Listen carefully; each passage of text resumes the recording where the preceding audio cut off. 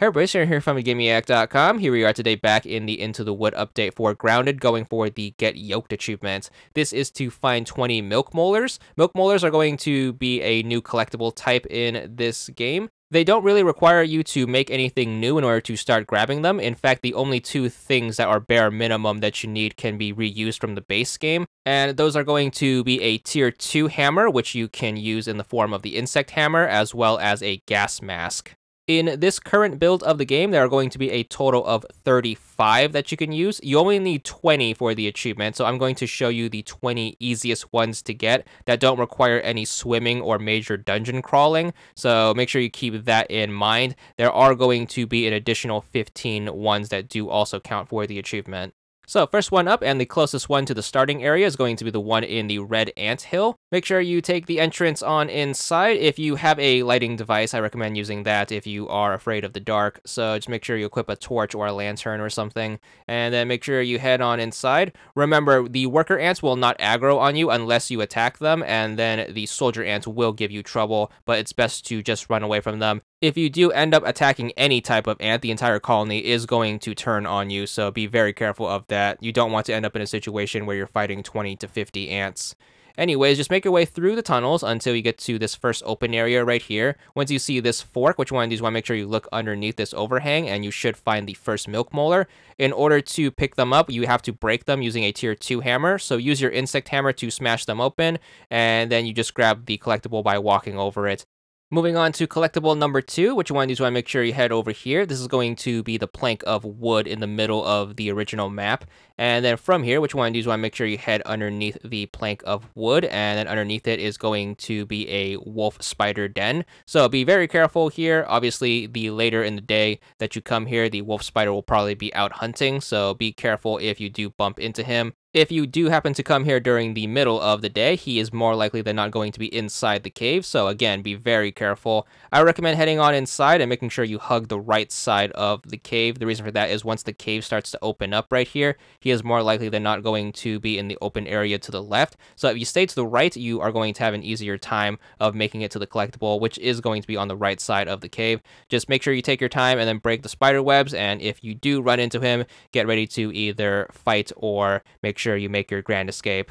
So make sure you find the molar, which is going to be right here on the right hand side of the cave. Break it open, grab your collectible, and quickly get out of dodge. Next one up is going to be collectible number 3. It can be gone on the southern bench right here. It should be out in the open, very easy to spot from far away, and no dungeon crawling required. So just head up to it and then smash it for another collectible. Moving on to molar number 4, this one is going to be gotten at the power outlet on the bottom left of the hedge area. This one is going to be very frustrating to get since there is no natural way of getting to it. You are going to have to build up to it. Thankfully, there was a collectible in the base game that required you to build up to the top of the outlet, so you can just reuse that structure and then just modify it slightly. Instead of heading to the top of the outlet, you want to make sure you build an extension leading to the actual power socket, and then you are going to build your way up and then climb up and then make the big jump to get onto the actual power plug, and there you will find the next molar. Molar number 5 is actually going to be inside the bush, and we're going to be showing this from the field station as a reference. So locate the field station and make sure you take the right branch leading further into the bush. And then once you get to the first fork in the road, make sure you take the right fork. The molar is going to be on top of that juice box, so we are going to head over there. So take this branch up and then make sure you kill any spiderlings along the way. Keep following the branch until it takes you to the next big branch right here. You are going to hang another right, and then we're going to head over to the mushroom staircase, which takes you up to the base of the juice box.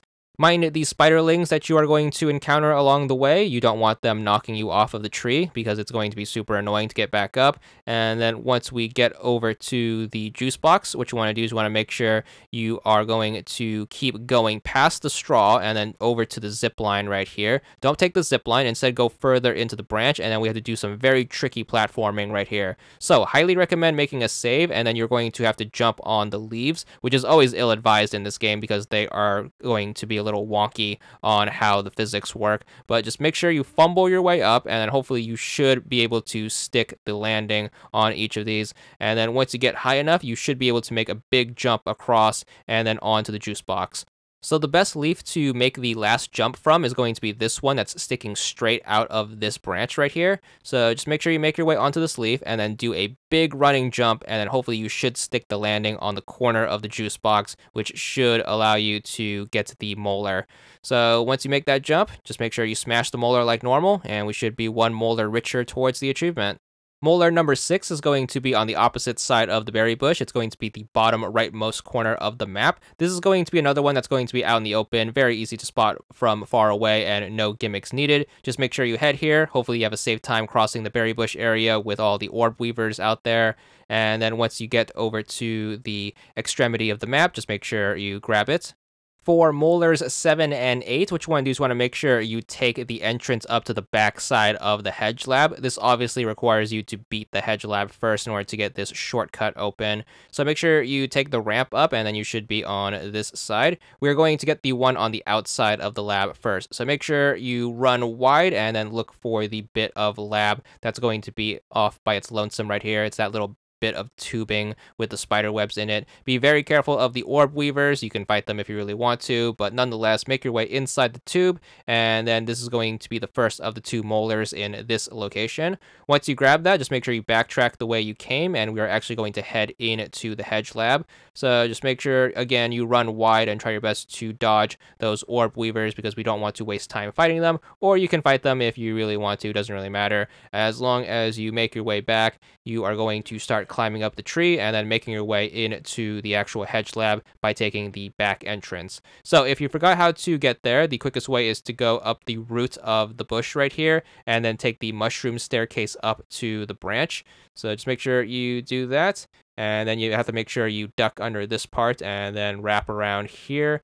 And then what you have to do is to make sure you jump up here, and then you can make your way into the back door, and then you're going to take this tube up. There are probably going to be Orb Weaver Juniors and Spiderlings roaming the place, so make sure you take them out. Once you get to this first branch right here, you're going to take the ramp that's going up. Make sure you look for the glass tube in the middle of the room. That's going to be your sign to take this ramp that goes up to the supply room. Once you are here, you're going to hit up the zip line. We are going to do the thing where we drop on the nearest branch to us. So as soon as you hook, make sure you click and right stick to drop on to this branch. And then we are going to turn to the right. And then we are going to head up this branch that leads us up into the bush. So just make sure you take this one up, and then eventually you're going to get to another fork. You want to make sure you take the left one. So the right side is going to take you to the observation module if you drop down. If you take left, you should be able to go to this separate partition of the lab, and then this is where the next molar is going to be. So we are heading over here and not to the observation module, so make sure you keep that in mind. So once you are in here, the molar is going to be on the right side of the partition, and then just make sure you grab it like usual, get your hammer, break it, and then grab the inside bits. Moving on to molar number 9, this one's going to be the upper right of the original map on the border of the koi pond. What you want to do is you want to make sure you look for it. It's going to be right next to the wall. This is going to be another one that's going to be out in the open, hard to miss, and you should be able to spot it from far away. Keep in mind there are going to be some pretty powerful creatures here. Watch out for the orb weavers and the mosquitoes. So depending on time of day, this one may or may not be hard to get to, but make sure you get to it. Molar number 10, which is going to mark the halfway point, is going to be right here. This is by the Whelp flavored drink soda can, so this should be a landmark, so very easy to find if you're using the map. Make sure you go to the bottom side of the soda can, and you're going to be able to actually go underneath it, and then underneath it should be the next molar, so make sure you smash that open, and then we should be 10 of 20. So halfway through, and we are able to move on to molar number 11. It's going to be right here on the north side of the oak tree. It's going to be in between these two roots right here. Be very careful whenever you are approaching this area, especially if you have sealed the haze canister. The reason for that is there should be an infected wolf spider roaming around, and that thing is one of the most powerful creatures in the game so far in this current build. So do proceed with extreme caution whenever going for this one. Molar number 12 is going to be in the oak lab itself, so make sure you locate the entrance. Again, watch out for that infected wolf spider roaming around. And then once you are inside, just make your way through the lab. Make sure you say hi to Burgle along the way, and then walk past him.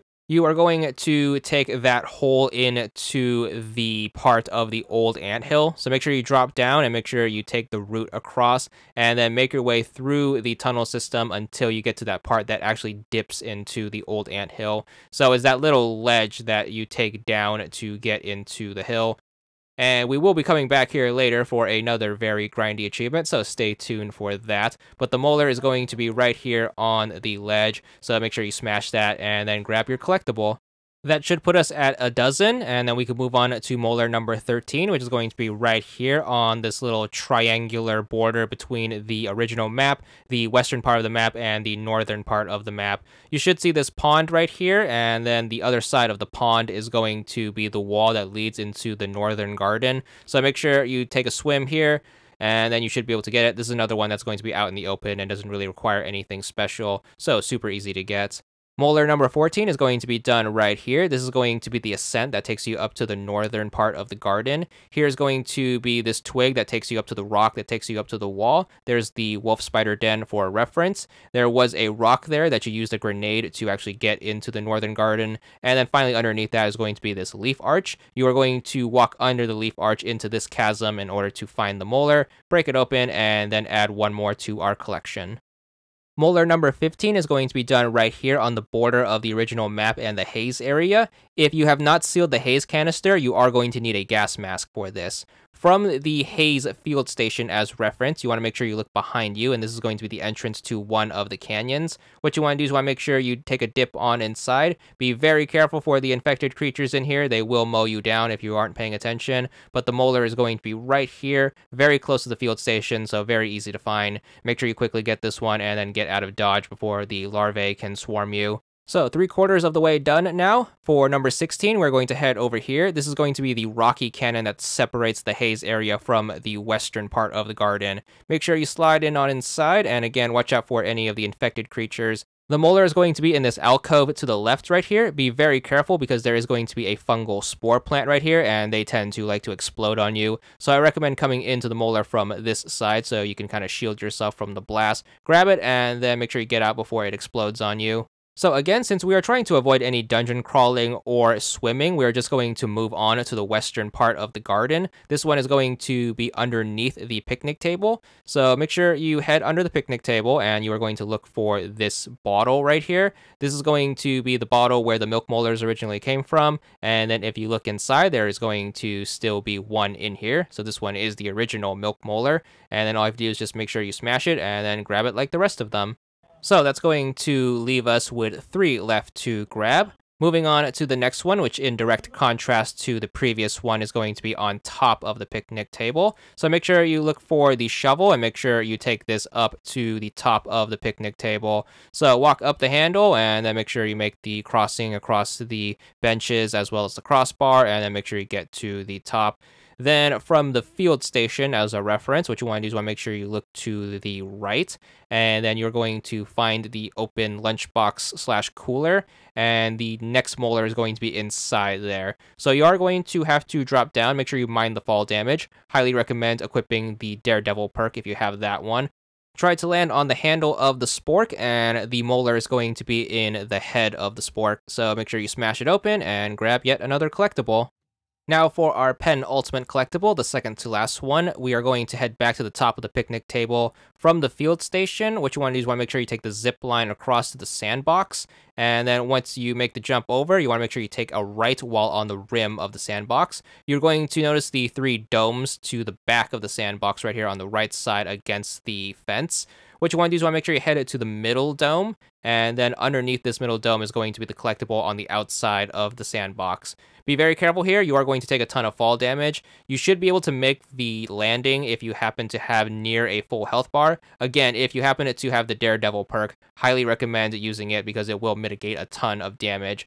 But your best course of action is to try to get up on this side and then just ease your way down. Of course, you can also just walk here from the outside of the sandbox, but there are going to be a ton of enemies back here, including a ton of orb weavers. But the molar is going to be right here at the base of this dome right here. So it should be the middlemost dome.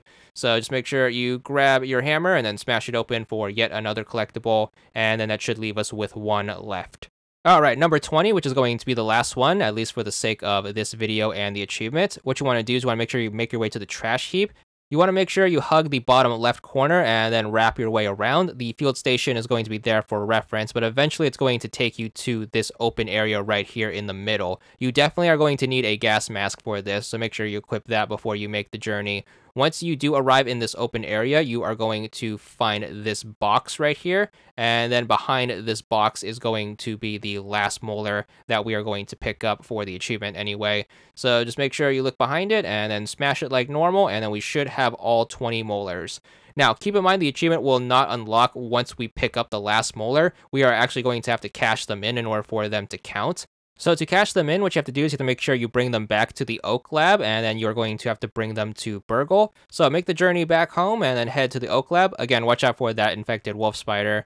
And then head on inside, make sure you talk to Burgle. You are going to make sure you tell him about the Milk Molars. So pump me up with some Milk Molars, and then you're going to apply the stats accordingly.